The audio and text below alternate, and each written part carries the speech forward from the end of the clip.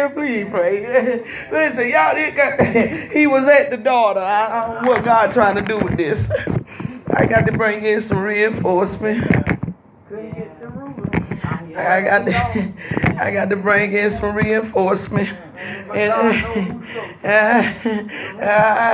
Listen here, y'all gotta see what was going on. The enemy was trying to kill the daughter. The ruler had sense enough who to go to. Oh, Jesus Christ. Listen here. Listen, can I'm in the middle of this message. It's getting hot in here. Can I get you to please stand with me and pray for me, please, Apostle? I'm already in, baby. Okay, thank you. I love you. Bye. Listen now. I didn't know I was going to do this. Look, he was literally trying to kill the seed. It's what the enemy was after. The enemy was after the seed, but now the ruler had a connection with God. The ruler had sense enough to know how to pray and where to go to get the answer. But the ones that stayed back at the house were the ones that was in major trouble. God help me. They were the ones that was in major trouble. You can tell my brother Buck don't serve God because he would be in service right now. Instead of calling me, God, please help him to get him a place to set his feet in, his family, and lead them to the path of righteousness for your name's sake, please. Look, this is the thing. You can literally tell now. They were back at the house with the daughter while this was going on. But the ruler had sense enough to go to the master in order to get somebody, please hear God today. The ruler had sense enough to say, I don't know what y'all gonna do, but I'm finna go over this way. And the ruler goes to Jesus. Lord, the ruler goes to Jesus. Lord, have mercy. And the ones back at the house with the girl ain't got a bit of faith. God help me, please. Because if they had her, she wouldn't. Jesus, help me. God, help me, please. Jesus looks at the ruler and says to the ruler, don't you be afraid. He says, you ain't got to do but one thing. Ain't that what he told him? Say, you don't worry about doing a whole bunch of stuff. Just make sure that's all I need you to do. I just need you to, when them jokers quit believing, you keep believing. When they stop going, you keep going. Verse 37 says, and he suffered no man to follow him. Look at here now. Jesus is about to work this thing out. He suffered no man to follow him, save Peter, James, and John, the brother of James. Jesus said, wait a minute. I got to steal away for a second. I only got a few of y'all I can take with me. Can I say this to somebody to help you? It's a few people the Lord got anointed for you to talk to. It's a few intercessors that you can talk to and say with them to say, wait a minute, I need you, and you, because I need to let y'all know what's going on. I need to bring y'all in on the situation and the circumstance as some backup for me, because you fixing to learn something in this yourself. You got to understand that when you go through, it is so other people can learn from it too. That is the reason why there is a difference in being secretive and being private. If you tell the testimony, somebody else can be healed. He said, look, I'm just going to take I'm going to take 3 of y'all with me. Verse 38 says, Mark 5 and 38, and he cometh to the house of the ruler of the synagogue. Jesus made it to the house. Come on down. He going. Don't worry. He going. Don't worry now. When I get scared, You get scared. I told a lady yesterday, I said, when I get scared, you get scared. If it ain't scared, don't you get scared. I promise you that. Because if I don't know nothing else, I know danger. And when the Lord tells me that there is a danger and unction me to pray, I know that. But if the Lord don't unction me to move about a situation, I say this right here, and I ain't messing with that. When you hear me say that, that means God got that. Don't worry about it. He comes to the house of the ruler of the synagogue and seeth the torment. Look at them. And them that wept and wailed greatly. Look at that. He see all that grief going on in there. They in there crying their eyes out. And they're just weeping. Jesus see all that. See every bit of that. He done come to the house now. See, the thing of it is what that lets you see is, now I need y'all to notice this. Jesus had to come to the house. He wasn't there. He had to come to the house. But now check this out. The ruler of the synagogue knew about him, so somebody in there knew about him. So he now comes to the house.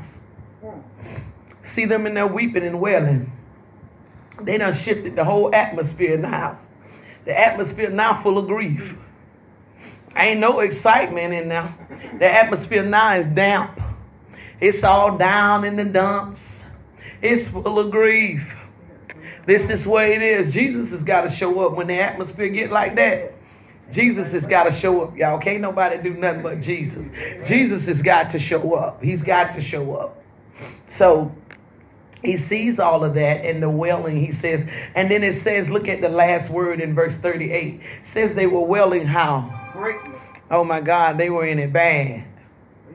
Verse 39 says, and when he was come in, can I get y'all to say that? Come in, Jesus. Come in, Jesus. And when he was come in, I love that. I say out there 1642, Highway 134. And when he was come in, you might want to put it on your address. And when he was come in, baby, it says, he says unto them, why make ye this ado and weep? He said, what y'all doing? What is y'all doing? That damsel is not dead, but sleep. See, you can get so messed up that you don't even know. You can't even tell the difference. You don't even know what the... Yeah, I rest my case today, y'all. I rest my case today.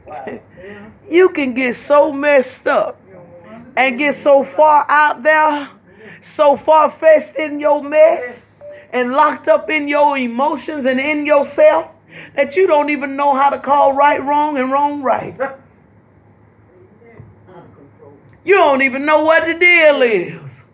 He said, what's wrong? This girl is asleep. Y'all done come and told this man. The girl dead. I told y'all watch your inner circle. When I say inner circle, I say that. I say your inner circle, didn't I? You see that inner circle? So you watch your inner circle now. You done sent word to this man. He gone now. He ain't at home. You done sent word that the girl dead. You done got me all messed up about something that ain't even true. I done told you. Hey girl, go get in your truck. Go home, Delphine. You need to straighten up your house anyway. Go home, girl. You can mess around and let folk get in your ear. They say with the wrong stuff, and they'll mess you up. You hear what I tell you now? They'll have you believing something that ain't even true. Because they'll give it to you from their perception. Not from the truth. They'll give it to you from how they view it. When it's far from the reality of the truth. Well, this is just the way I see it. And I'm sorry. That's how you see it. But that don't mean it's true. Because that's how you see it. That don't mean it's real. Because that's how you see it. Verse 40 says, and they laughed him to scorn. Them some bold jokers. Them some bold jokers now. I need to tell y'all, this was not just put in the scripture by happenstance. I need to tell y'all that. This was not just put in the scripture for you to believe that it's not true. It says they laughed him to scorn. A laugh to scorn is literally not like what you would think in the form of but it was in a form of, they kept saying that crazy. That girl just as dead as she can be. Yeah, you know, yeah. And it don't even make no sense. It's just crazy. That's the laughing to scorn. That's the same laughter that Sarah had in the tent. She laughed inside of herself. Didn't mean the laughter inside of her was saying, man, my wound closed. Exactly. That ain't going to ever happen. That's the laughing to scorn. See, a lot of us have been guilty of laughing to scorn concerning things when we do not believe that it has the capability to happen.